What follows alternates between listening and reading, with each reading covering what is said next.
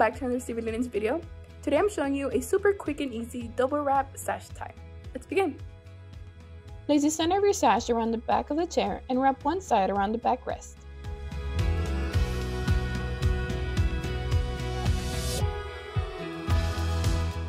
Grab one end of the sash and bring it down across to meet the opposite end.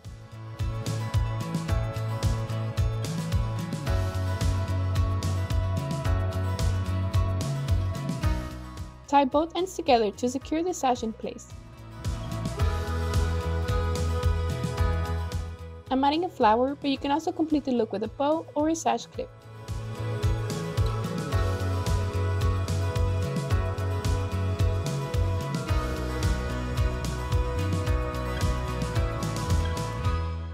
Thank you so much for watching this video. Make sure you stop by our social media pages for more event inspiration and subscribe to see our latest videos. Thanks again.